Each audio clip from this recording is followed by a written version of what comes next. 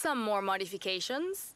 I've tried to get it as close as possible to how Papa Fernando and a rally team would have built it. Really?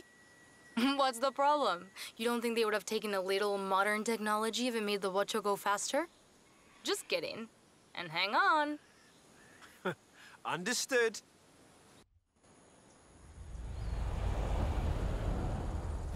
Rowdy set. I'll call out waypoints as we go. Are you ready for a time trial? I'm ready for anything in this. Hey, watch the body work. I just feel that.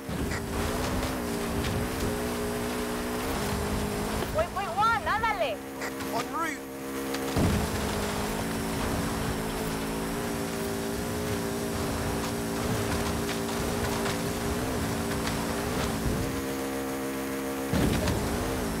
Nice slide.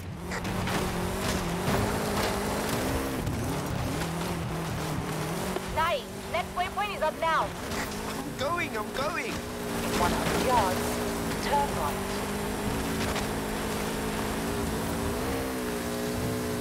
In 400 yards, turn left.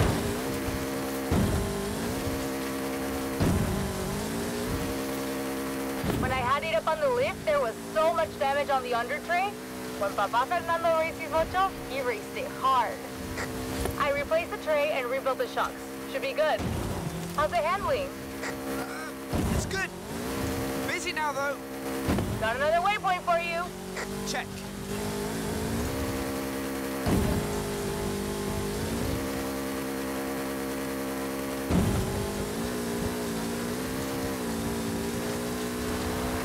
Last waypoint, vamos.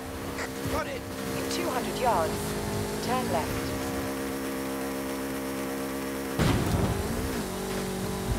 Recalculating route.